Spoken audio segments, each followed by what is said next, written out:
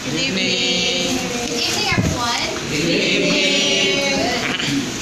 Okay, my report is a continuation about methodologies for a classroom interaction. Instruction. First one is field study. An out-of-classroom activity, field investigation, visits, travel, educational excursion, or a place where the action is. Here, field study is actually a unique shared environment created by working together in the field facilities to increase learning and or awareness beyond that. Most of us would actually like experience with the same location by ourselves. It was like saying there that field study brings us a higher degree of realism because makita nimo in actual experience ang imong field na agtuan. Like field study, like for example, itong field study. Diba? Di na mo field study through video, right? Diba? Right? Yes. So field study mo, ito siya sa school nga atong observe. So, it will bring us a higher level of Thinking. realism and believing. Of course, believable. Hindi ato mo kasi mong kabalingon na school na natuan. And you might ask me later on, why is field study a method in a classroom instruction? It is because field study provides us the opportunity to become personally involved. Hindi man ka magpadala lang tao to be involved in the field study, to be an observer para nimo. So you yourself is the one na mo involves personally sa learning sa mga estudyante in their learning through these experiences like field studies and experiences, like hands-on experiences. Then the next one is lecture. Lecture is a teaching mode consists of an oral presentation by an expert, one who is presumed to be more knowledgeable, impressive, and with a convincing personality. The lecturer must have an accurate source, reliable, and scholarly treatise. Remember our research? You remember niyo itong research last time? Kisa pa na i-research yung nga ang INC, diba? Oy, I'm not joking. Well, like almost of us kay like na INC anang research. Diba? Kailangan to prove our research, dapat na yung mga scholarly articles na dili makuha nimo sa Wikipedia, dapat sa kanang mag-prove ko siya mga journalists that ang imuhang research is like kanang reliable. Diba? Kailangan na tukuha ng reliability sa imuhang research.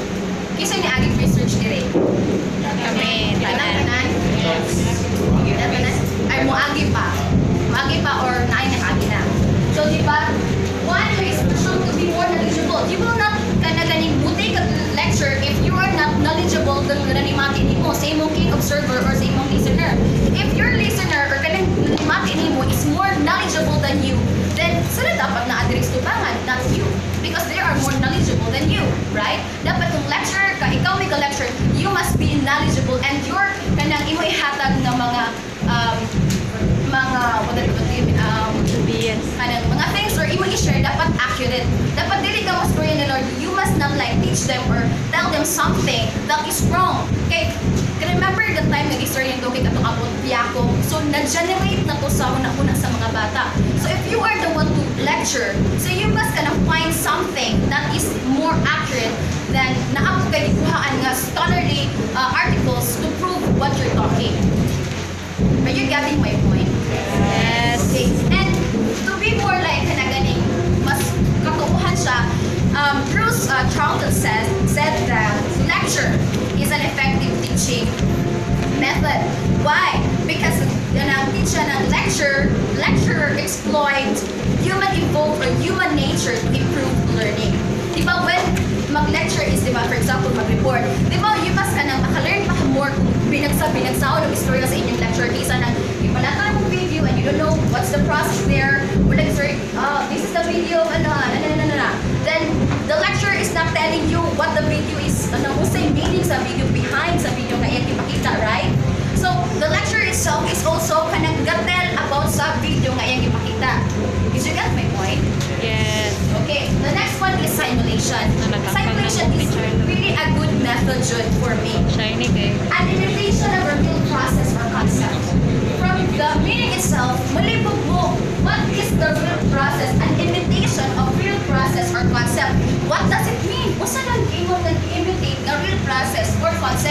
pasabot sa simulation. Simulation here in educational or in education, kaya naging simulation. Na simulation sa computer, sa science, or if imo siya ibutang ang simulation sa education is actually an instruction scenario. Instruction scenario where the learner is kanang placed in a world defined by the teacher or created by the teacher itself.